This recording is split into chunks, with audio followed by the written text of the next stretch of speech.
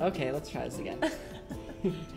Alright, so here we are at our last episode of Fablebreakers. Number 10. Number 10. Live and in person. Live, yep. In Carly's house. Yes. Where else would we have it? Not in my house, definitely not. In cyberspace. You guys don't know how many times one of my siblings has come in the middle of a recording and I've had to like edit that out probably once per episode. My mom is always knocking on my door and shoving laundry baskets into my room. So yeah, it's probably better that we had it at your house instead of at nice vacant my house place. Yeah, so this is our last episode, and what we're going to be doing for this episode is just recapping, looking back at all the good times we had. You can't cry. I know. That was in our Google Doc for this. At the bottom, I just have that I'm not allowed to cry, so that's not going to happen. Edit that out. Edit that out, yeah. Edit out any crying. So yeah, we're just going to look back at some of our guests, so stay with us here. I guess we'll start with our origin story. Yeah. And maybe we've touched on this a little bit, but yeah, I sent you an email. Yeah, you did. You sure did. And I was just thinking, I forgot when that was. It was back in January. January. It was a long time ago. But those 4 or 5 months was just all us preparing and getting ready. So much like Google Docs and Jake's famous like novel-length emails. Which I'm like, I feel like I'm getting better at. But at the beginning, yeah, there was a lot of information kind of passed back and forth. And you say you're not a writer. Yeah. I am so sorry for all that. I started Fablebreakers because, there were other podcasts that I had been listening to over the winter. Yeah, there were like 2 or 3 that inspired me. The Paper Wings one, which I've screamed about to you, Carly, a lot. I've heard about it from Tori too. Yeah. I just remember listening to those podcasts, and I was like, I want to do something like this. I want to just have other people that I can talk to about art, because I don't get to do that every day. So there was probably a moment where I was like, I just have to do it. And I rolled out of bed and I emailed Carly this huge email, and thankfully she said yes. And yeah, and the rest is history, I guess. Yeah, so, really. Thank you, Carly, for You're welcome. for putting up with me. Yeah, it's been Thank fun. you for putting up with me. Oh, goodness. And all my metaphors. Yeah. And I was going to say, there goes our Tori mention of the episode. Yeah, can we add that? Let's add that at the end. Yeah, we have kept count of how many metaphors I make. Was it how many I It's not just you. It's how everyone, but most of them were you. Okay. So, but it is everyone. And then how many times we mentioned Tori? How we many happen to times mention her in we every quote episode. Tori. We're like the Tori fan club and the Aimee fan club. I feel like I like just constantly freak out about her anytime I like read her writing, and of course she has the Bright Eyes podcast, which is really good, and you should listen to it. Yeah, it's fantastic. All the work she puts into it, and her whole squad that she has, it really shows through. And so maybe now that Fablebreakers is over, you can start listening to Aimee's instead, and that'll kind of keep you going creatively. She really does a great job with everything that she does. So, yeah, she was probably one of my favorite episodes, I think. And I was just so excited about Tori's, because I've known Tori for a really long time, and she's such an inspiration to me, and I feel like I always go to her to get like bits of wisdom on creativity. And anytime we sit down and talk together, I feel like I always leave like re-energized and feeling more creative and ready to do things. And I just like wanted to amplify her voice to the entire internet, because she's helped me so much. She's so articulate, and it's so disarming, because she's such a sweet person, and even in the way she speaks, she's very thoughtful, and then she has this great sense of humor, which you don't expect. Kind of, I think that was one of the first episodes that I had like thought about when I was coming up with like an episode list, was talking about art education. And it was interesting to hear her take on it, and then George's take on it in episode 2. So that was, I think that was a really good discussion between the both of them. And it seems like they had similar experiences, but I think Tori was probably a little more optimistic in the way that she viewed it. The one thing that she said towards the end of the episode was that, like, your attitude really determines, like, a lot about your experiences in life. So the fact that she had a good attitude about it made it more worth it for her, and that's was a big takeaway for me in that episode. Another thing that she mentioned too was the self-doubt as an obstacle, and then how she recognizes it as something that's going to be there even before she starts creating, and the fact that she pushes past it like initially, and has a grasp on that. That's something I took away too, because I have a lot of self-doubt when I create. But knowing that it's going to be there, and then like saying like, no, I'm not going to let this get in my way. That's something I was taking notes on for that episode, and something I really took away when we were talking and stuff. So yeah, I feel like that reminds me of what you said recently about the like trying to finish your sketches, and stuff. Just like pushing past the doubt and letting yourself work on, what you've started. I think that's an important thing, to finish what you've started, even if it's maybe not something you like very much, or even if it's just something as small as a sketch. But Tori did talk about that, making goals about a specific thing that she's going to finish, which is really not new to me. I don't know. Deadlines really scare me. Yeah. Setting deadlines for myself really scares me, and I like hate New Year's resolutions and stuff. Or I don't really know. It's a lot of pressure too. Yeah. Yeah. I can't really say it doesn't help me, because I haven't like tried. Yeah. Really, I just know how it feels to start, and then like, I don't know, to try to set that kind of thing up for myself is really intimidating, and usually I just get kind of pushed over by the fact that it's intimidating, and then I just kind of go about things. Something else Tori said, about storytellers, shaping culture, and the dangerous weapon, right? That was her that. Yeah, you brought up the dangerous weapon thing, and she kind of agreed and said, it can be dangerous because we're shaping culture, but she was kind of able to spell it out for us in a way that in a deeper way that we hadn't done before. Yeah, and I really liked thinking about that. Yeah, now thinking back and thinking about the ideas that I'm putting into my stories, and it can be empowering too to think about your work that way. Yeah, that this is going to go out and shape culture and shape the way that people think. I have here for epised 4, it just says Aimee, like all in caps. Like, that's me screaming. I agree. Yeah, same. I can relate to that sentiment. Yeah. The Aimee fan club. Yeah. Does she even know that we like geek out about her behind? She's gonna find out one way or the other. She was so open about her mental health struggles. Yeah. Which is really important. That was kind of a focus during that episode, and I really admire that, because a lot of people don't like to talk about it, and or like we mentioned, people do talk about it, but they talk about it in the wrong light. They romanticize it. So she was very honest about that, and honest about the issues with that discussion. So, and she also mentioned how like those mental health struggles kind of inspire her, and they don't define, or they don't, the struggle doesn't define her. It inspires her to make something important, and she has that in some of her stories too. I think she has one sci-fi novel that she's working on, or has worked on, where it's about, like she said, it was like teenagers in space, and it's about mental health, which I can't wait to read. Teenagers in Space is the podcast. Oh, that is the podcast. I thought that it was the novel. She does have a sci-fi novel that's about mental health. Oh, okay, okay. Like, yeah, I don't know much about it. I think it's like a super soldier kind of thing, or like, yeah, I don't know, but yeah, it does involve mental health. That's what art is, and even in Sarah's episode 2, we talked about like externalizing things through your art, and it's like cathartic in that way too. So she was very open about that and very honest about that. That's something I took away from that episode too, and I'd love to incorporate more into my art. Yeah, mental health is one of those things that I think influences everything you create, whether or not you think it does. But with Aimee, like, she's deliberately like starting a conversation about it. Yes. With her stories, which I think is really important. And it's nice that there's someone like Aimee who understands the pitfalls of the conversations in media about mental health, and wants to like clear the air about it and just be truthful and honest, but not romanticizing. Yeah. Oh, there's like such a fine. I think there's a fine line. Yeah. But like and you have to work to finding that line, and that's what she's doing. Like she really is very focused on finding, what's the balance between these two things. So,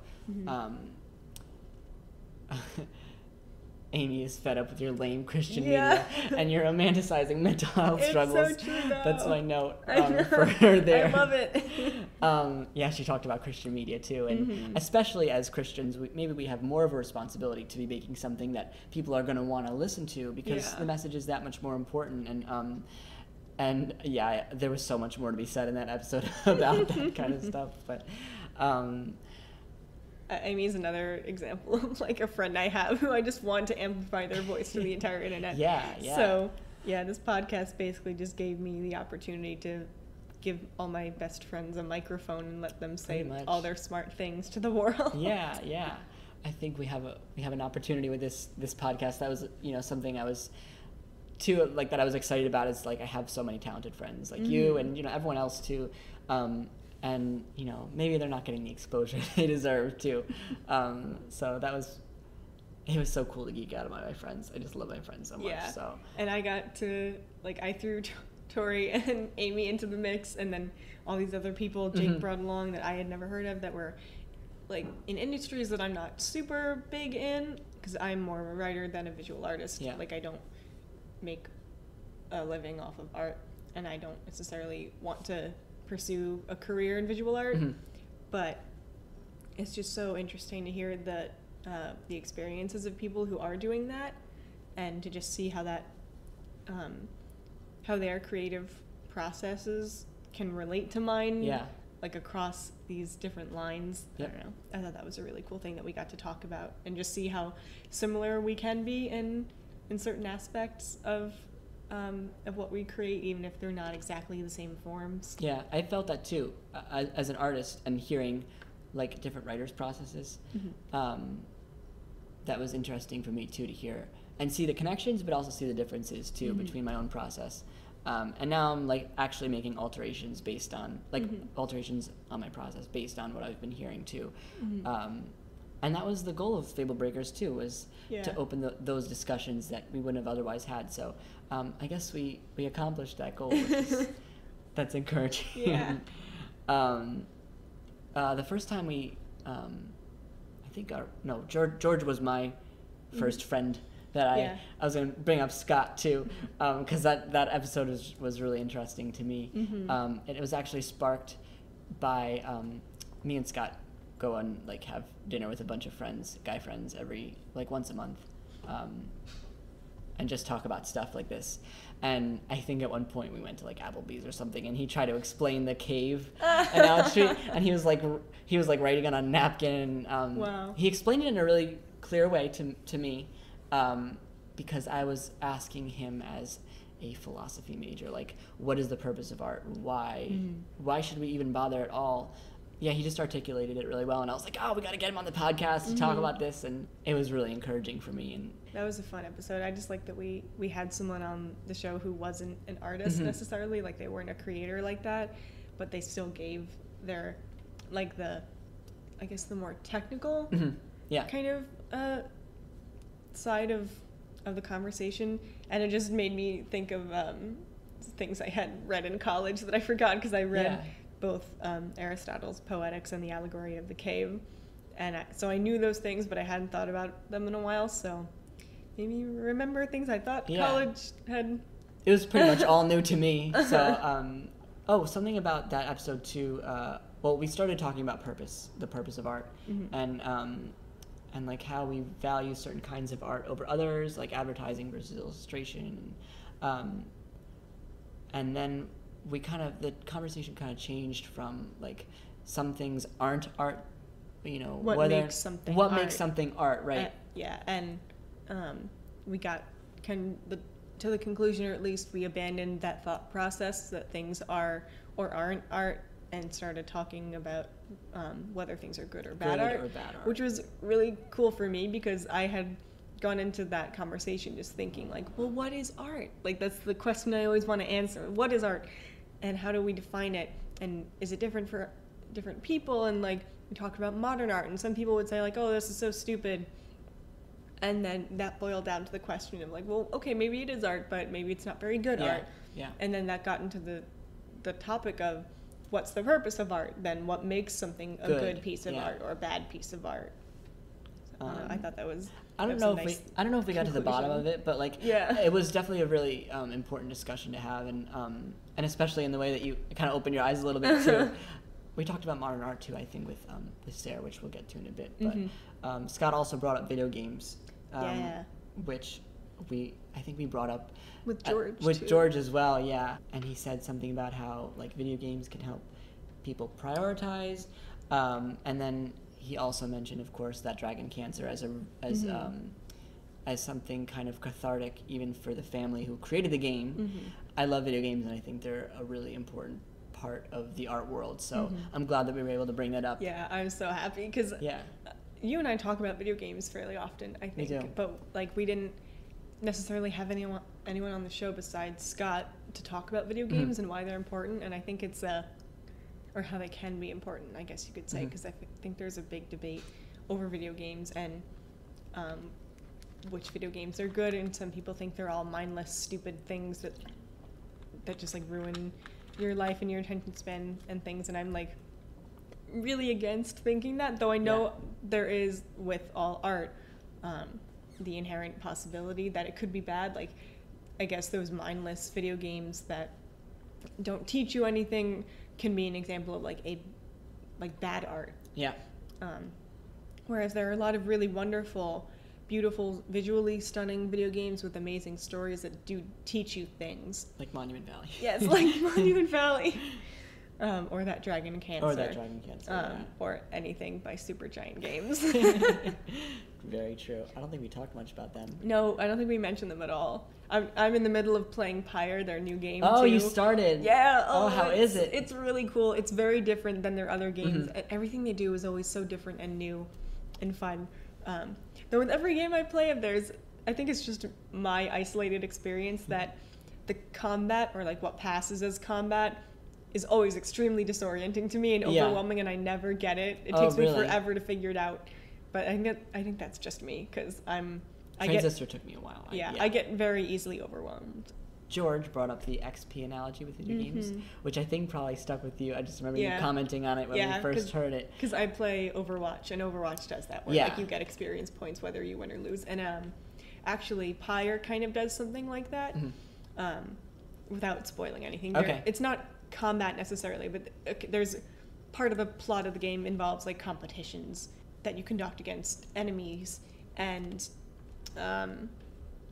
one thing about the game that it said that I thought was really cool was that whether or not you lose the competition, like the game progresses. You don't get to stop and try again. Like you win or you lose, and that's it, and you just keep going. Yeah.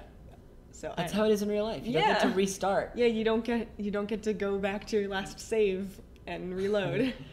I guess we could talk about George's episode too.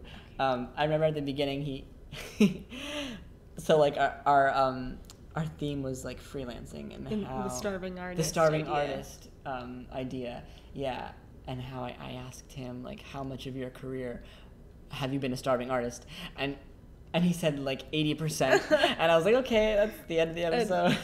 Because that's the dryer just saying it's done. That's okay. Carly's dryer is singing to us. No.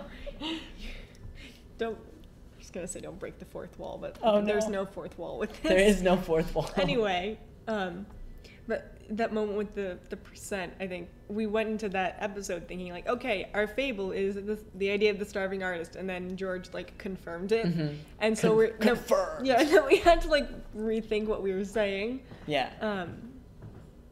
That was kind of unexpected. Maybe I expected it, because I know that he has a lot of challenges when he draws and stuff. So, and I always hear about like difficulties with clients with him, and how people can be so picky. So, I knew that was going to be a challenge, but I wasn't expecting that kind of percentage, and we kind of had to work around it. And I think in the end, like we did have the episode was kind of optimistic. But I think that was a moment where we had to reevaluate like the way we saw the podcast. Because we had written out like a chart for each episode of like, this is the fable we're breaking in the episode. Like, this is the thing that we believe is not true. And then as the episodes went on, it just became clearer and clearer that these ideas are not always as clean cut as we think they are. They're not. And so like we had to shift. Face the reality that like, okay, the starving artist thing, like it exists and it's real for this person, and he talked about how he got around that and how he just dealt with those like industry troubles, and Tori talked about, you know, the fact that art school isn't always the best thing for certain people, and I don't know, I think it was a good moment for us, especially so early in the podcast, to realize that, like, okay, we have to rethink the way we're structuring this. In the end, though, it worked out, though, because, like, our tagline is taking the myth out of making something meaningful. And more than, like, the actual, like, breaking fables, I think the rest of the episodes kind of followed that formula. Like, we're kind of peeking behind the curtain a little bit as people's processes and, like, what it means to be an artist. So, because people just see the art, and we talked... Like I said, we went behind that curtain. We kind of, you know, maybe there's a little bit of a myth to creating, and people... Yeah, or just maybe not a myth, but like a mystery. Yeah. And it's one of those professions and worlds where we kind of think it's, I don't know, it's just creative, like it's magic, it just happens like that. And it doesn't. Yeah, and so you're just, like you said, pulling back the curtain to see how things actually function with the human beings who are creating in this industry. So I think that was, like, if anything, we accomplished that, and that's really nice to think about. And it was good we did it early on. Yeah, and we got to give all our friends, like, audiences. Yeah. Even that, I just, like, I've joked that I want to make another podcast where all I do is just have my friends talk about their projects, because I just love hearing my friends talk about the things they're passionate about. I love hearing anyone talk about something they're passionate about, and so we were able to do this. It's thrilling. It's thrilling to hear somebody talk about something that they love and they're just throwing themselves into 100%. It makes you want to create. That's why I'm kind of obsessed with, like, art interviews and artist podcasts, because you see the work, but, like, you want to know what goes on behind it and how much fun they have with it. So I love to hear too that people, you know, love what they do and stuff. Oh, okay, it's working. So Minty, we didn't talk about her. So your dryer's singing again. No. It needs to shut up. Who knows if the mic is even picking it up. I don't know. This mic is really, like, pretty snazzy. We have it turned up really high. And we do. That's okay though. I wish my appliance is saying to me when I would make doing my laundry a lot more fun. So Minty was our first guest, and she's just so talented, and she does so many conventions, and she's so dedicated. Inspiring. Yeah. And one of the themes, or the theme for her episode was like talking about how she quit her retail job to make a living, like just doing freelancing. That was really encouraging for me to listen back to, because I'm really adamant about, like, not working a job. Yeah. There were quotes. She made air quotes when she said job. Just the idea of, like, quitting a retail job, which is, like, a thing the world just kind of thinks it's a job people assume people will just do because it's what people do. It's a retail job or whatever. And it was, like, comforting for me to hear her say, like, no, I quit that because I quit that to pursue, like, what is important to me, and that she was also able to, she's doing it and it's sustaining her, like, she's making a living off of it. And I just love that it's kind of breaking the stereotype of, like, people can make a living off of art. Well, I mean, even look at, and it was nice that we followed up with George. Yeah. Because you had Minty saying that she made the decision, and then George was like, it's not easy, but it's, like, it is possible. Yeah. And Minty, she kind of brought that to light. That is encouraging. Yeah, and I, like, on the writing side of things, I think, like, okay, you walk into a Barnes & Noble, there are all these books there.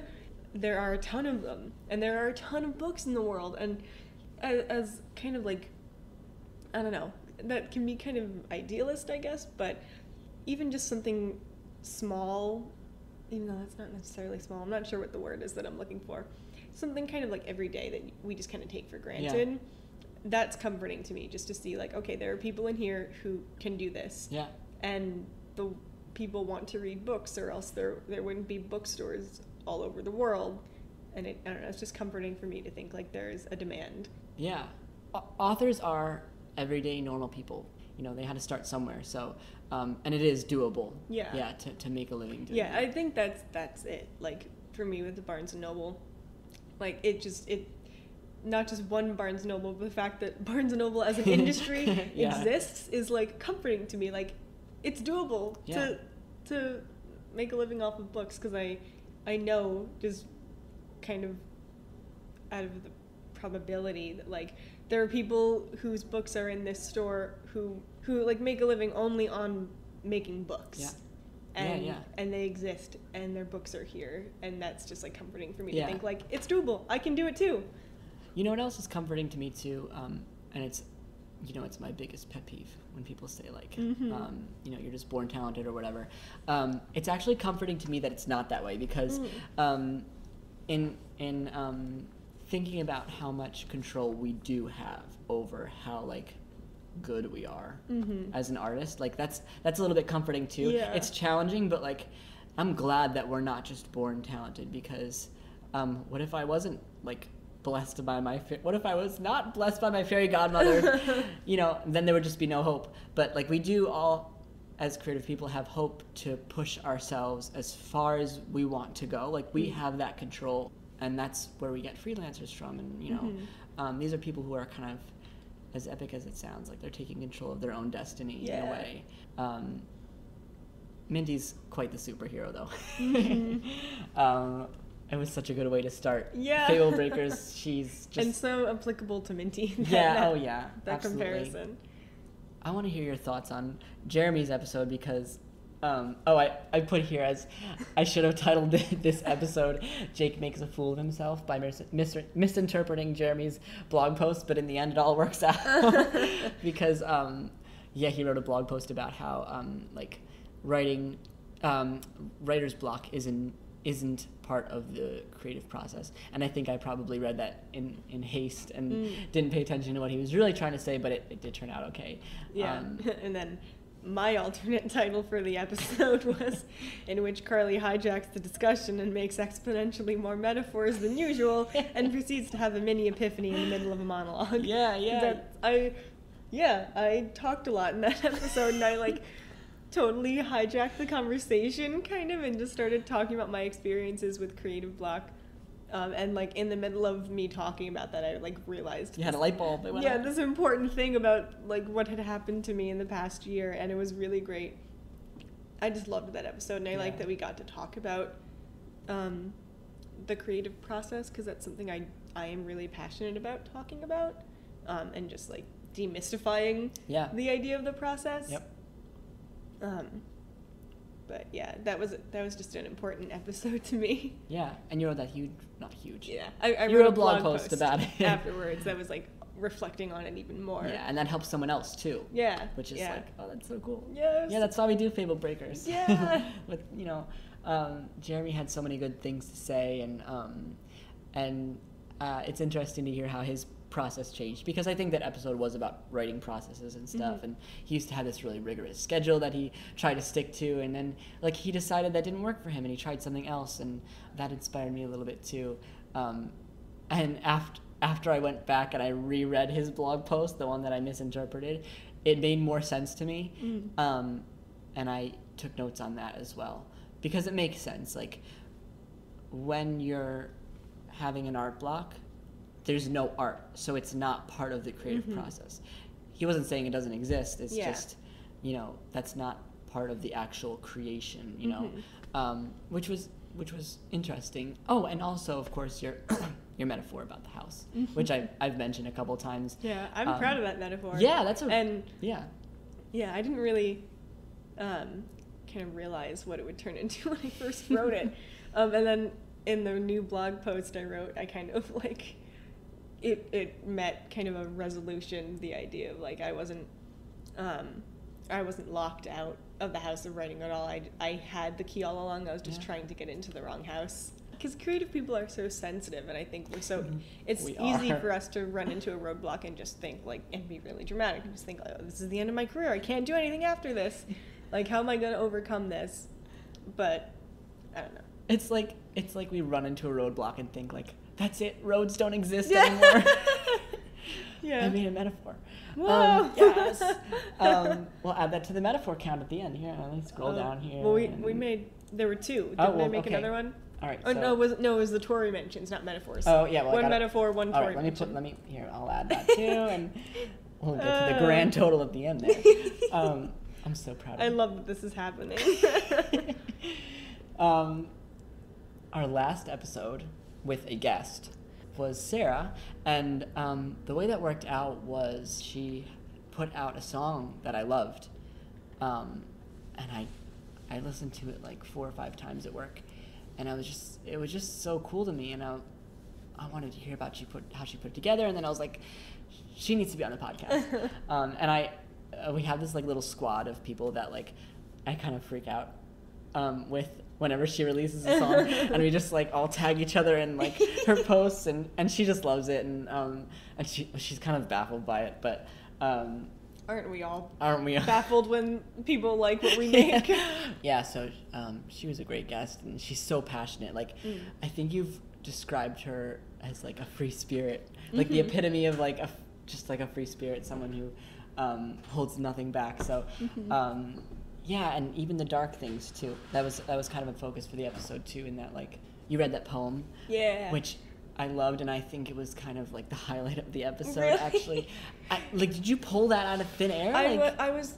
I think the thought of it came to me as we were talking, that I remembered that it existed, and I had seen it recently, so it was kind of fresh in my mind, and then I knew it was a short poem, so I just kind of like typed it into my phone as we were talking, and then was like, hey guys, let me read this thing. I'm so glad that I had it, and I think it really summed up kind of the core of what we were trying to get at, though, and so I thought it was important to bring that up in the episode. Yeah, because some of her work is dark a little bit, but that was something that we hadn't brought up in previous episodes about like the importance of like having something, like when you have something honest, sometimes it's dark, and that's okay. Yeah, that's okay. Like we brought up the stigma of how sometimes people look down on dark things, but again, you read that poem, and just really beautiful, and I think it summed up really well. So that was a really neat episode for me. We also talked about like adversity in that episode.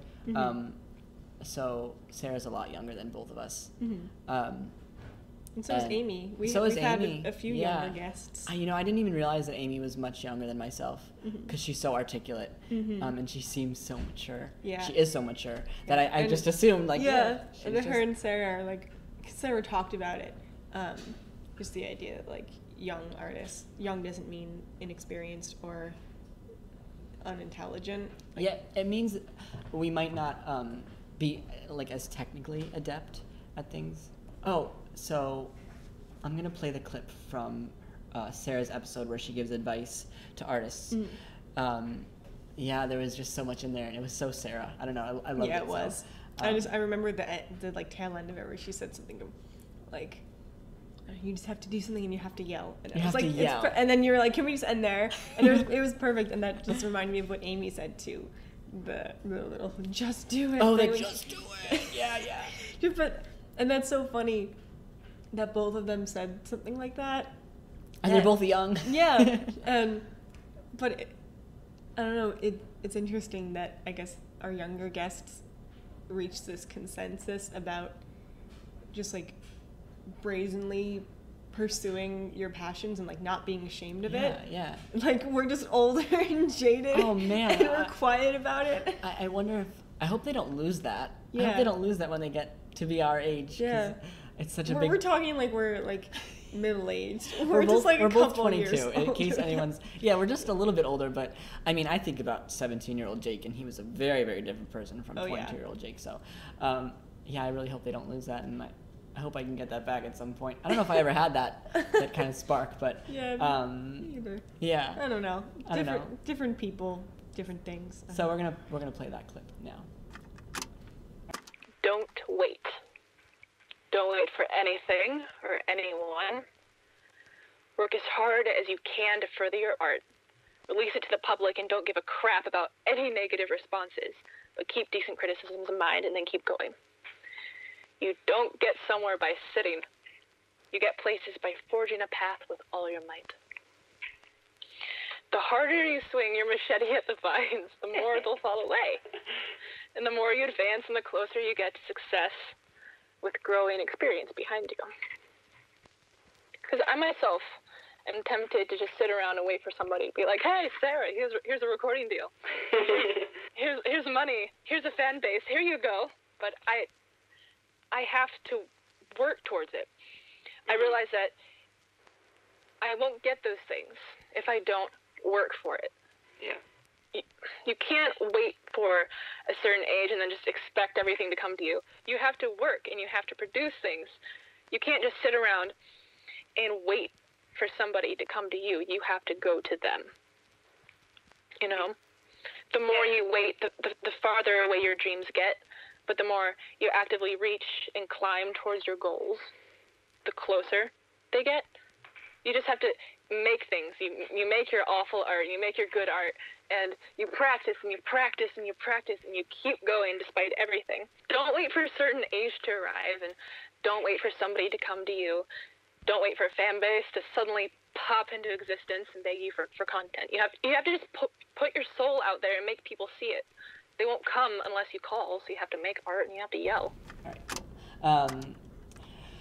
So, we're getting towards the end. Oh no. Oh no. Don't cry, Jake. Oh, You can't cry. Keep it together. We have some questions. Some of these are just comments from listeners. I sent out an email or a post at one point asking people for their thoughts, and so we received all of these questions and comments via carrier pigeon. So if you haven't sent them in that way, that's why you're not going to hear your question today. Okay, the first one. Carly, how long have you been a writer? Okay. I don't know the answer to that, in specific years. I've been seriously writing stories. I wrote stories when I was in, 6th grade, too. But it took me probably until I was, 16, 17. I had done a ton of, random writing projects just, in the past then, just because I knew that I liked it, but I hadn't considered it as, a really important special thing. But even when I was, very, very young, I would tell stories to myself, at night to try to help me fall asleep. I would take the characters from the cartoons I watched during the day and just, repurpose them in my mind into stories, because I used to have a lot of, sleeping problems, and I used to, I went through a phase where I wrote songs, very young. I can't remember how old I was, probably 12, 13. I just had a giant notebook and I just wrote lyrics to songs, because for a while I thought I wanted to be a musician. Specifically, I thought I wanted to be a singer. Yeah, so it's been one of those things that I feel the easy answer is just I've been a writer for my whole life. Okay. I just didn't really know it. I didn't consider it as a serious thing for a very long time, but.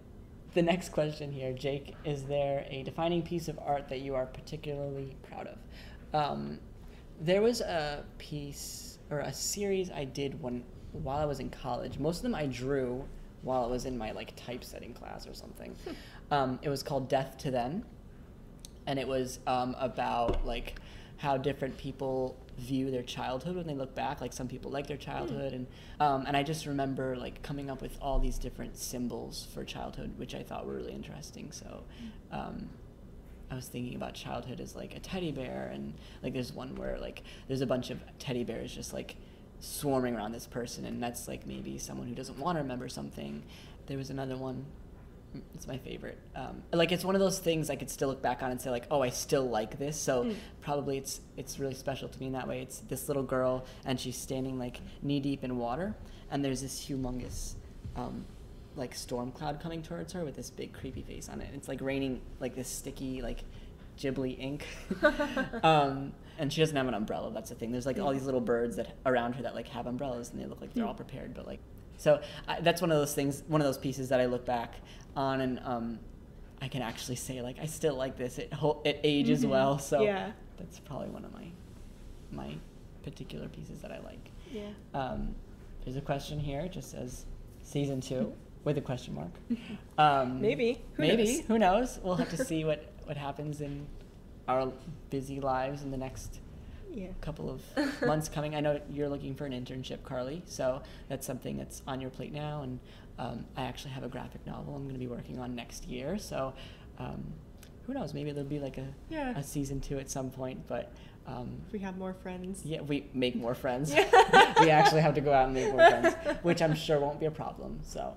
The next one is definitely for Jake, in all caps. Why moths, though? It was the question you kind of asked me in my episode, why all the birds, and I forgot to ask you in your episode, or we just ran out of time, but why moths? Oh, I love bugs. I've always been... So are you, like, not afraid of, like, killing spiders or anything? I don't kill spiders. It's kind of embarrassing. I don't... I feel bad when I squish mosquitoes, or I try to avoid killing mosquitoes as much as I can. I don't think that's embarrassing. Oh, it's so, my family is so weirded out by it. Yesterday or the other day, there was like one of those like centipedes, like the 1,000 layers in my kitchen, and my mom went to squish it, and I grabbed a cup instead. I was like, no, he can't help that he's a centipede. He can't help that he's like this. I just love bugs. I don't know. Moths specifically though, because I have a lot of trouble sleeping, or I've always had trouble sleeping. It's been a really big problem, especially when I was younger. And moths are nocturnal. They really are beautiful. I love looking at pictures of moths, and yeah, so that's kind of why. The next thing here, it says, hey, thanks for making these videos. It's neat to hear from different artists. I like that phrase, you're responsible for your own art growth. I think that was from Tori's episode. I gotta up the Tori. Up the Tori count. The comment continues, it's so true. With everything in life, it's important to always keep learning. Yeah, that was kind of my takeaway from that episode. Thank you for letting us know that that was something that you took away too. I loved reading the comments about, maybe because I'm like just such a huge narcissist, or maybe that like I worked really hard on these, and I love hearing that people are getting things out of them. I mean, yeah, it's great. Comments are always just like that thing that it feels really good to get, pretty much no matter what the content of them is. Yeah. Well, unless they're like hate comments. Unless they're hate comments. We don't get those. Even then, like. Yeah, well, you, Jake, yeah. You with your Judge Judy gifts. I just eat it up. I got my Judge Judy gifts. I have a whole folder on my desktop just with Judge Judy gifts, and like anytime I get hate mail on Tumblr, which is happening less frequently. You say that, you like roll your eyes, like it's so like, disappointing. Oh, what a shame. It's just funny. I don't know. I mean, it's good to have that mindset, I guess. Yeah, I don't take any of it to heart, and I'm such a sucker for drama. Really, it's such a weakness of mine. Maybe that's why I love Judge Judy so much. It's like that shows nothing but it's drama. Nothing but drama, and it's like the epitome of like me staying in my own lane, because I get to like watch other people's drama unfold before my eyes without actually participating in any of it. So it's like cathartic for me to watch. Yeah. Wow. I watch Judge Judy all day at work. The next person here says, in all caps, "This is awesome. Chill." If you love it so much and you think it's awesome, then why are you asking us to chill? Maybe you need to chill. Maybe I think that's directed at you, Jake. I think you need to chill. I have yeah, I kind of have no chill. I need to turn it down. You are the definition of no chill. Without anything. Yeah, I kind of feel that was kind of directed at me. All right, you know what? Well, thanks for saying it's awesome, though. Yeah, we'll try to chill. I'll try to chill, or I'll just look at that first part, and I'll pat myself on the back. Yes, it is awesome. I know who this next comment is from. Should I give her a shout out? It's sure. Her username is, I think, friendly neighborhood narwhal. Yeah. Emily. I think so. She's one of them. One of the squad. The Sarah squad. The Sarah squad. She freaks out with me whenever Sarah releases a song, and it's just I can't like say it because I'd have to yell it, but it's just Sarah, and then like with a bunch of heart emojis. With a bunch of little yellow heart emojis. So yeah, that was. We agree. Yes, absolutely. Yes, Sarah. It's time for the metaphor count. We're at a grand total. Drum roll. We're at a grand total of 9 metaphors, and seeing as we had like 10 episodes, that's like about. I feel like it must be more. This wasn't counting your episode though that we interviewed, and not mine either. So there were probably more in there, but and most of those were your metaphors. Yeah, so I take full responsibility. Do you want to give him the Tori count? We counted every time. Yes, because we always have to bring up Tori. Well, because she's, like I said, amazing. I feel like, yes, she's amazing, but also so much of, like, I learned so much from her, and I feel like she's taught me so much about, like, just creativity, and she's contributed so much to my worldview of things that we just quote her all the time. And she hasn't even, like, I haven't even known her for that long. Yeah. And I'm quoting her, so what does that say about how credible she is? Yes, very, very credible. Give us the number card. So the times that we've quoted Tori for the podcast is 8 times. 8 total times. That is definitely once per episode. Yeah. Tori, if you're listening, you should be flattered. Oh no, is this the outro? Is that the next thing on the... It is. Oh no, I don't want to read it. Do we want to do a sappy little thing, or is that part of the outro? Did you have anything to... No, but I feel like we have to have a moment of just like, I want to thank the Academy. And I don't know. We do want to thank people. Yeah. Let's thank all of our... Thank you, listeners. Yes. Thank you. I don't know what we were thinking when we started this. Like... Didn't you say, like, near the beginning, like, however many people listen to it? Yeah, we had a specific number, which is completely irrelevant now. Yeah, but you know what? That was important. I'm pretty sure we surpassed it. We did. We said even just looking at, like, the views on the first episode on YouTube is just amazing. And the fact that people commented on it and that it was shared on social media and stuff. And people, there were one or two comments. There were a lot of comments, but 1 or 2 comments in particular on the YouTube videos that were, like, just so encouraging to hear. And especially people saying, like, you know, I really had a takeaway from this, or you know, this helped me in this area. I'm going to change something about the way that I create because of this episode. That's what I wanted from the beginning. I was thinking I just wanted to help somebody in that way. So that made just those 1 or 2 comments even just made it so much more worth it for me. It was so encouraging. So thank you, listeners, and thank you to our guests, all of our guests. I made so many new friends. You mostly your friends, I feel. Well, maybe it was even. I think there were. Was it 4 and 4?